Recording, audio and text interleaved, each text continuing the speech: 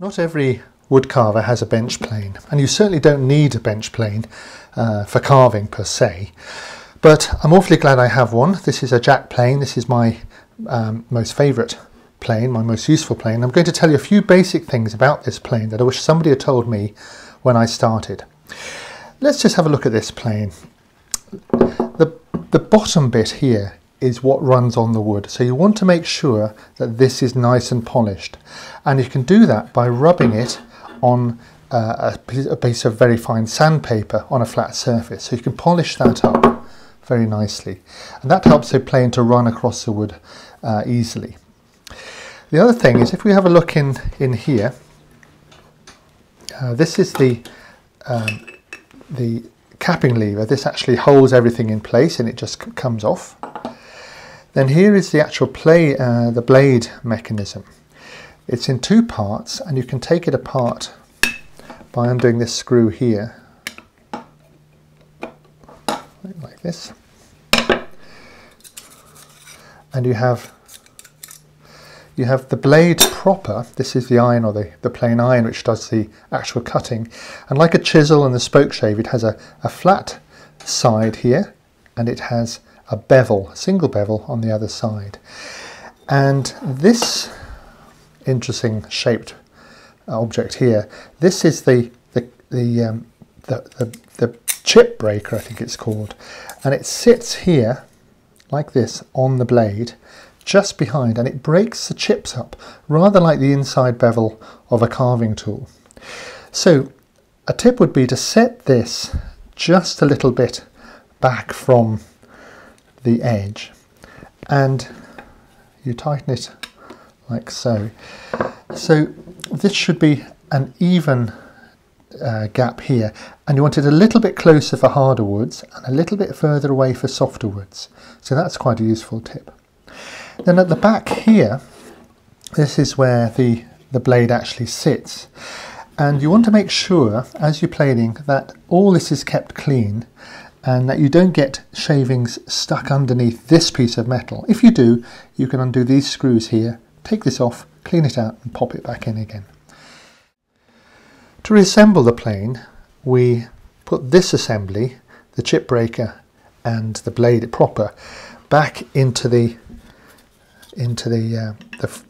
is called the frog. We rested on the frog of the blade like this, and as you do that, you want to be careful as you sit this home here not to bump into this edge here, so make sure you protect that edge as you put it in. This lever here, as you can see, adjusts the movement backwards and forwards, so either you can have the blade slightly tilted to one side, so it gives a deeper cut on one side than the other, or if you haven't been truly square in your sharpening on this very edge here, if that's not square across, then this lever here will take that into account. So we'll put this back in carefully. It sits on a little notch here, and then this lever here, this plate, sits over there and should be firmly in place. If it's not, we can just tighten that up a little bit like this. So the whole thing should be solid and shouldn't rattle. And there's your plane ready to go. To sharpen, you do need to take this breaker plate off. The best thing to do is just turn it to one side and pull it out like this. And when you put it back, do this like that, so you don't bump this edge against this edge. So there's the plain blade. It's flat on one side and has a bevel on the other. You can make that hollow ground off the grinding wheel, or you can come straight onto a sharpening stone. Now this stone really isn't wide enough, but this is the stone I have. This is my fine translucent Arkansas stone. So what I normally do is I go at a bit of an angle like this, but ideally you'd have a wider stone. So oil on the stone as before, as always. This is about 25 degrees or 30 degrees, something like that, and forwards and backwards, keeping that angle. Now you can get jigs to set that up, little rolling wheels at the back. These are great, those will be very consistent. So you sharpen like this at an angle, or perhaps like this to compensate, and then turn it over. Once you feel a wire edge coming, turn it over, put it flat here like this, 1, 2, and then just polish that off. So this face is always truly flat. Yeah, so again, backwards and forwards like this, all over the stone. Feel this wire edge coming, shows that you've actually got to the edge and sharpened it. Flat like that, polish off. And then you can test that into a piece of wood. And then you put it back, as I said, by across there, down here, and then you set that edge here. And you want to try and make that as square across as possible. So this is a square blade, angle about 25 degrees, or something like that. And then you tighten that up, put it back in the plane. So I will now show you a little bit about how to use this plane.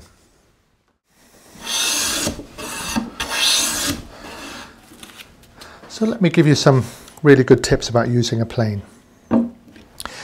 When you're working on an edge like this, or where you can see the edge, then you can see the fibres in the wood.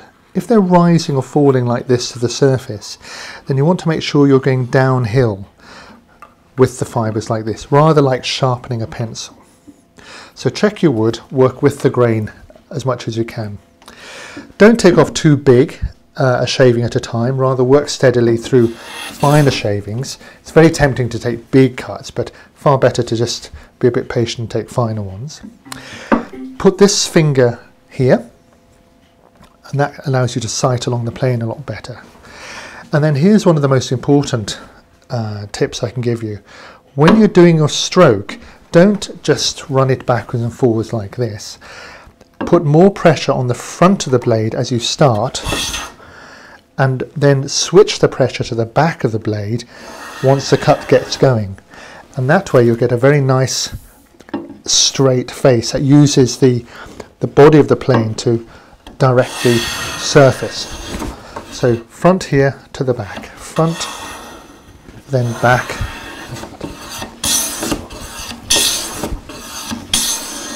like so. And one other thing I'd say is that I often plane at an angle like this, 45 degrees even. And the reason I do that is it gives a big slice, a bit like a carving slicing cut, and you get a very accurate, sharp shaving. So if the wood's at all problem with knots or whatever, think about going at an angle like this. You get an easier cut. Like so. I often use it, a plane, to take the edge off, to chamfer a piece like this. And for this, you can just, you can just perhaps increase that a little bit. And just, same thing, pressure at the front, pressure at the back, like this. Give yourself a nice smooth edge. And that's an immaculate surface, and not necessarily good enough for joining, but certainly a nice finish.